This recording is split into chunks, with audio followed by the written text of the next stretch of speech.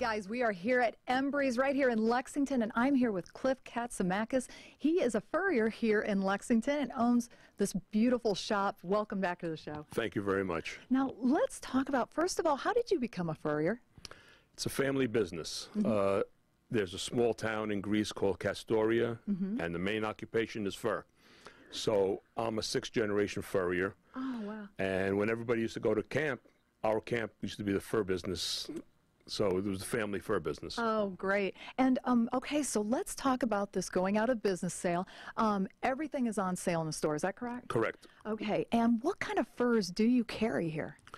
Our best seller is sheared mink. And within that category, sheared mink reversibles. So you have a fur side, and then you also have a taffeta side where people can feel a little less dressy running errands and things. And the feedback we get from our customers are it has such great utilitarian value. They just love it. Absolutely. And I mean, you have so many other options here too.